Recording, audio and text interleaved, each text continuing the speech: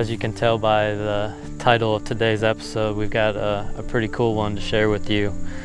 We are on my new farm today, and I just recently closed on it and thought it'd be cool to kind of walk you through it, show you what I've been working on the past couple months, stuff like that. I actually got immediate possession the day I bought it, so fortunately from that aspect I've been able to work on things and not get a real late start. I was able to get things planted and that type of stuff, and basically every hour I've had outside of the office, I've been here working on this, trying to get it ready.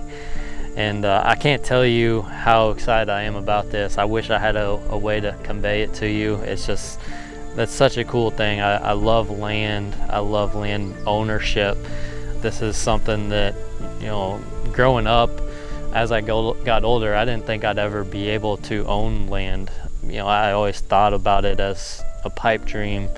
Something like that. And obviously you guys know I own the river farm. That was technically my first purchase, but this one being solely owned feels a little bit more like my first.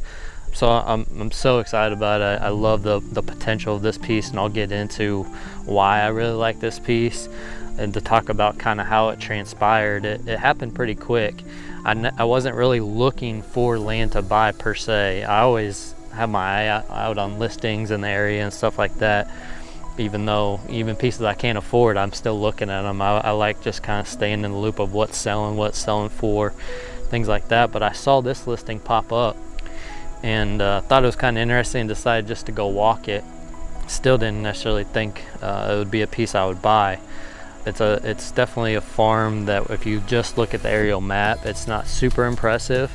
But that first day I walked it, when it was for sale, I really liked what I saw in person. It was a completely different farm in person than it was on a map.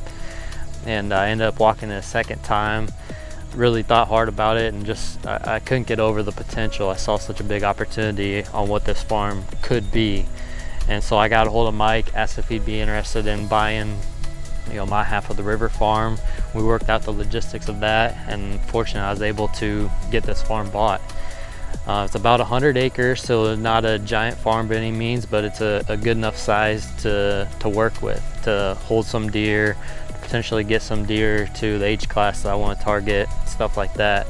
But I think the most intriguing thing about this property is the blank slate aspect of it. And I know we talk about that a lot. I think it probably gets overused a lot. Almost every property that's new to someone is a blank slate, especially from a hunting aspect. You can, you know, put stands and stuff wherever. It's all new to you, so it's blank slate. But this farm truly, I believe, is a blank slate. It was a cattle farm before this. I have not found any sign of it being hunted before. No old tree stands, no food plots, no anything like that. And the amount of open area I have to work with in creating extra habitat, extra cover, extra food is really what creates that blank slate aspect for me.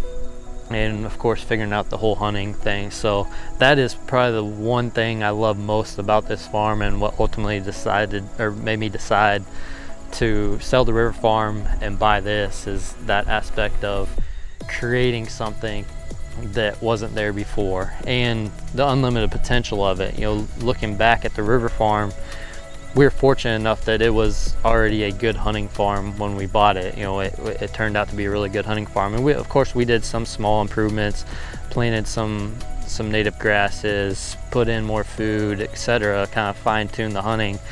But due to like WRP regulations and being completely flat river bottom land, there was only so much. There was a ceiling on what you could do. And you know, now that farm's more about just, you know, fine-tuning the food, fine-tuning the hunting. This farm, there are no regulations for the most part. You know, you can do what you want with it, and that part is exciting to me. I really love the work, the process, the journey of creating something. This farm actually reminds me a lot of one of the first kind of project farms I had. If you remember the original project farm, you know, it had cattle on it in a lot of different areas, and this reminds me a lot of that. And so I think this is going to be such a cool project to work on, watch it transform, try to turn it into a really good hunting property, because like I said, it's so far from a turnkey hunting farm.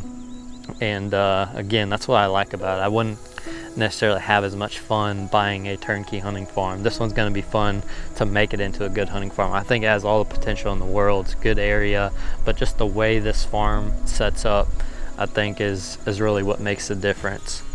So like I said, today I thought it'd be cool just to show you guys the property, almost like a little bit of a tour, show some of the projects I've been working on and have coming up. It's a really cool piece, and again, I wish I could convey how excited I am about this piece and the future of it. But let's get to walking. I want to show you guys around.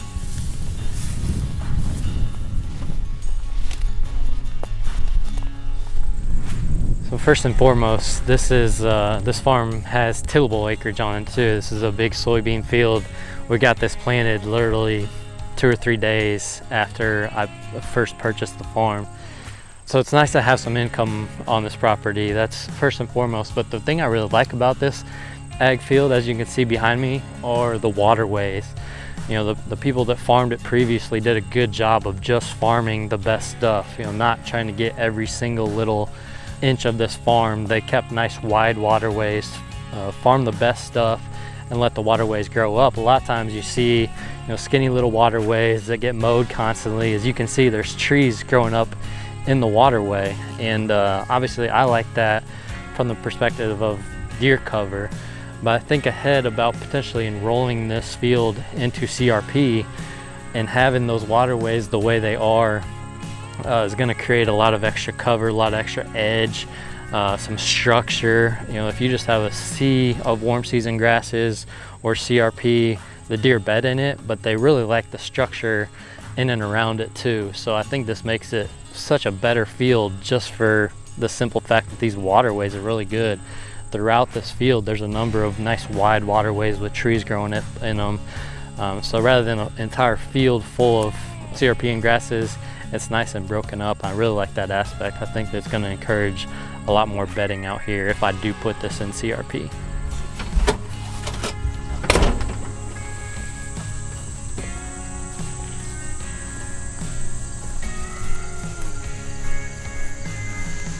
So this is the only stand I've hung so far. I hung it a few weeks ago, but it was just in a cool spot. I had some time one day, I wanted to get it done.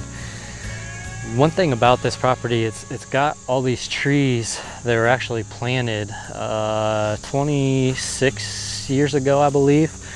And so a lot of these trees are in rows, but 26-year-old trees, mostly just oak, walnut, and maple, but there's no shortage of tree stand trees. They're all the perfect diameter, most of them are at this point. Perfect diameter, nice and straight. But this one in particular, this oak tree kind of ended up in this little walnut grove here down by the creek. And so you have all these walnut groves that provide like wide open shooting lanes with one oak right at the back side of it. So good access coming down the hill right here. Tons of good shooting lanes. You'll notice in some of this, it gets it gets pretty thick. Those oak with all those lower branches and stuff, they take a lot of trimming for shooting lanes, but this one's wide open. It's kind of a pinch along the creek right here, so it kind of was a no-brainer spot and the spot I wanted to hang the first stand. But this is pretty cool having this one set up. I do want to go, just for the fun of it, I'll show you guys a really cool pinch point right up the hill here. This kind of cool little cedar bedding pocket here. Bunch of cedars, you can see beds throughout. Really thick right through here.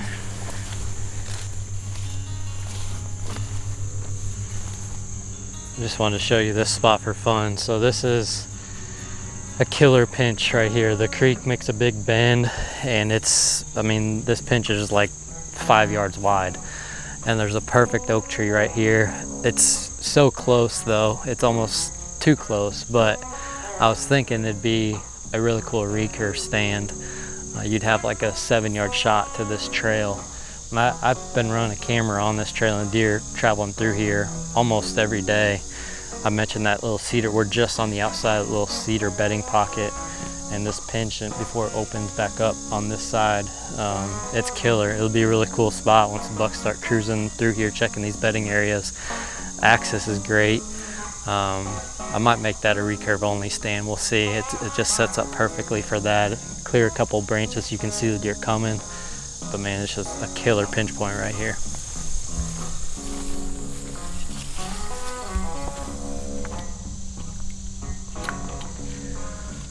Another thing I did right away when I purchased it, just because I was in the planting window, was getting some food plot soybeans in as well. And I picked a couple spots to do it. I didn't do overly large grain plots for a couple of reasons. One, as you guys know, I like to bow hunt even during the late season, and so I'd rather keep the deer in a shorter range. This one is L-shaped, and I got about 1.8 acres I think here, and the beans are looking pretty good.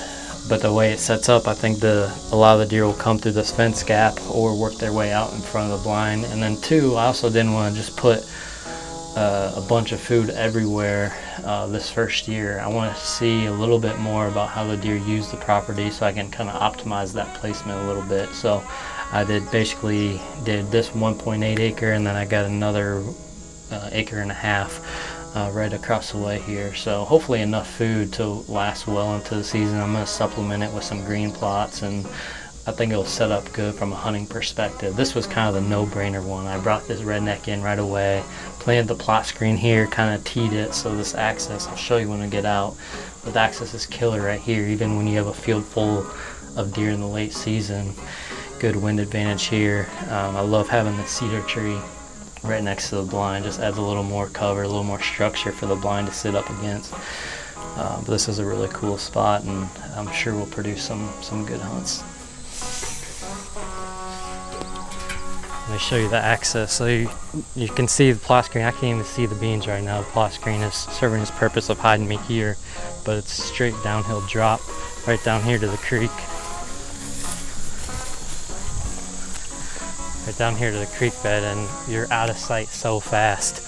And this is the direction I'd be blowing my wind anyway, so just killer access, especially for a late season plot.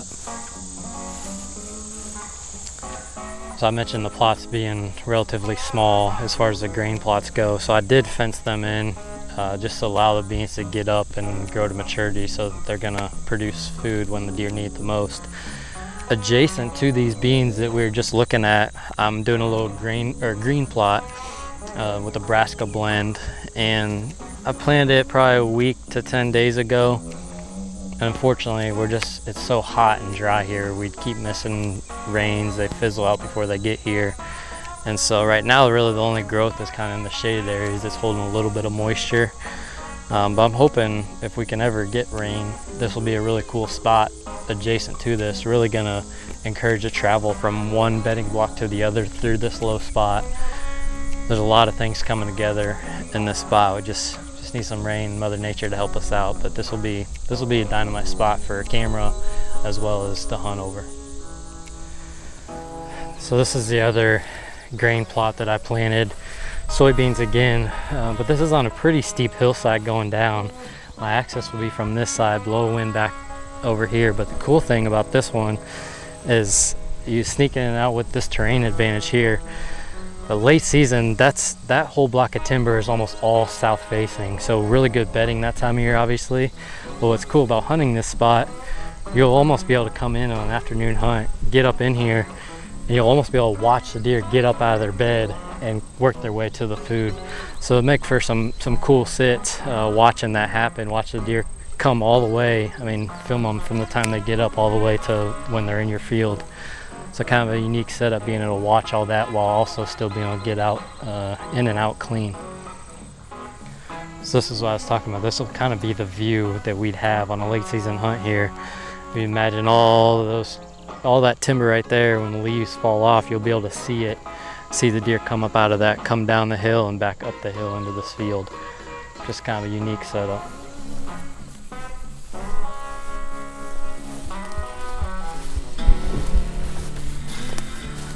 We can see the beans where we just were behind us on that hillside.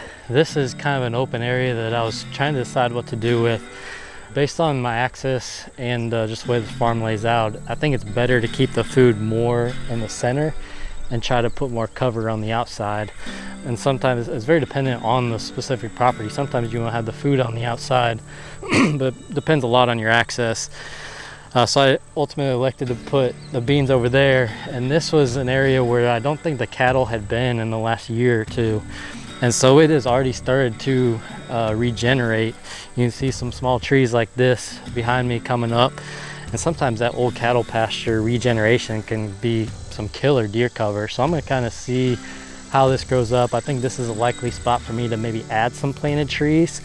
Maybe add some additional warm season grasses up here as well.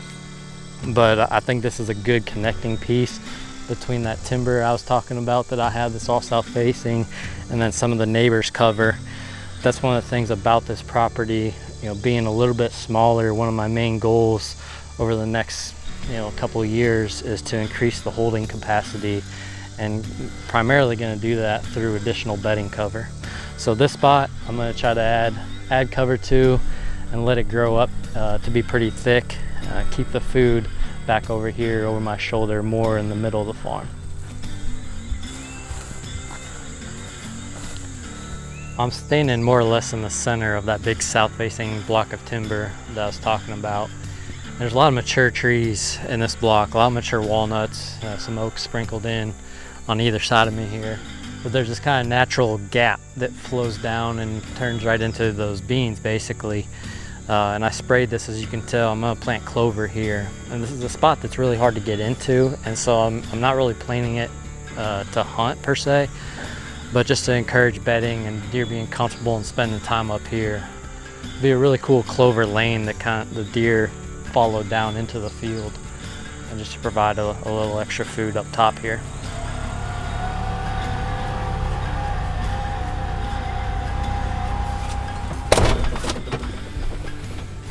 So we moved over to the other side, and this is another plot that I'm going to be planting a little bit later. Obviously I've got sprayed and ready to go.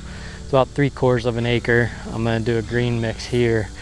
You see the plot screen around here to hide the access and kind of shield it from just outside visibility.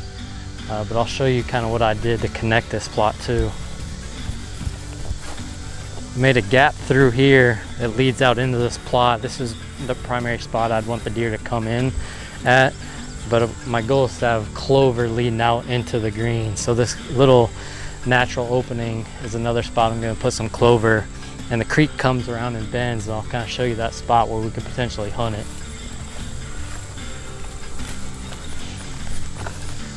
So like I said, I came and cleaned all this out. Me and the guys cut out a bunch of just little locust trees and brush throughout here. But it was kind of a natural opening already. We just cleaned it up. But this is the spot I was talking about where the creek makes a big turn right here, real steep bank.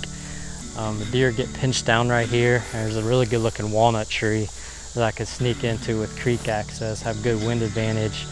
And you know, whether the deer are going out to the main plot or not, this is still going to be a really good spot to hunt, this pinch coming off this creek. I could just see deer popping in and out of here pretty much all day long during the season. Obviously I talked about the plot screen surrounding, but right on the outside I had a little bit of miscanthus left from planting it on other properties earlier in the year. So I did plant a few rows here, and you can see it's coming up pretty decent, at least along this spot. Hopefully that will eventually replace this, be the permanent screen, and I'll just, you know, plant the plot on that side.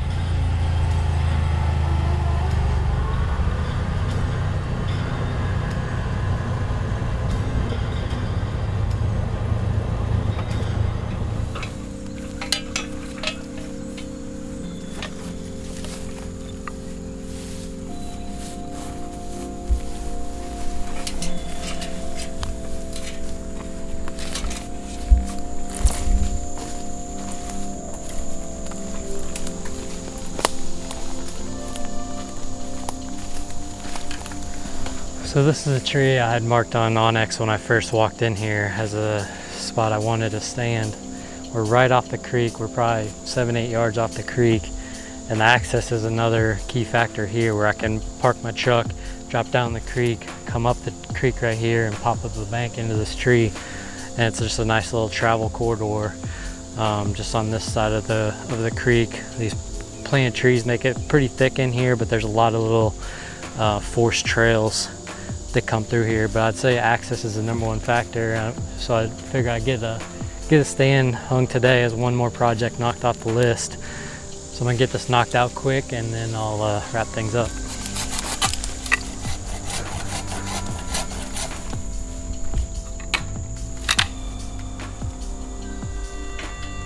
Almost don't need sticks.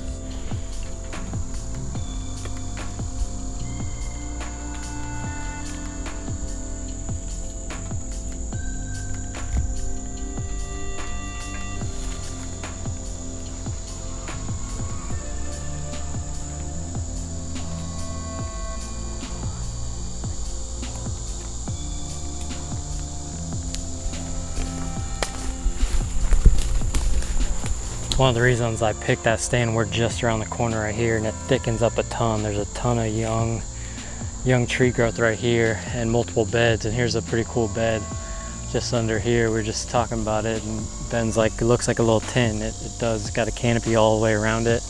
Deer just crawls up in there. Kind of a cool looking bed. But coming right off of this thick bedding point, we're right on the outside of it with that stand we just hung. We're gonna wrap things up here. Got a few other things to knock out, but I just wanted to share the beginning of this story and give kind of a little property tour. And you know, one thing about this property I didn't mention yet, and I don't know how well it's gonna come through on the video, but this has the potential to be the most huntable property I've ever been on. You know, I've shared some of the challenges of various properties I've hunted over the years and properties I helped manage from a hunting standpoint. Just the different challenges, but the way this property lays out, the way the terrain rolls, the access points, the crazy amount of pinch points going through here make it, in my mind, without having hunted it, of course, potentially the most huntable property. I think if the deer are here, they're gonna be very killable, and that's pretty exciting. I think, you know, when you just need the deer to show up and have that confidence going into a hunt that they're likely to walk by, that's gonna make for some exciting fall sits. So just really excited about this property. I know I keep saying that, and it's just hard to convey. I've enjoyed having these guys out here, the interns and the guys I work with, being a part of it, and you know, they'll get their chance to hunt out here as well. It's just a place to have some fun, but also a place that I can put in a lot of sweat equity and turn it into a turnkey hunting property. And looking long term, I don't know if this is a forever property for me. I more likely see it as just that, you know, make it a couple-year project, turn it into the best hunting property it can be, and then maybe move on to the next one, go find another project to work on, or maybe roll this into something bigger or something closer to home, whatever. You never know, but that's kind of how I'm looking at it right now. Just enjoy the process of improving this as a whitetail property, and have fun along the way. So excited for the first hunts out here. We'll keep you guys posted on the storyline as the deer start showing up. We've had a couple deer. I've been running cameras for a little while now. We've had a couple decent bucks show up. Nothing too crazy so far, but a couple that I would call mature. But most of my properties are kind of reflecting that same thing. Most of the time, September is when it really starts to pick up. So can't wait to see how it plays out. Thank you guys for watching. We'll see you next week.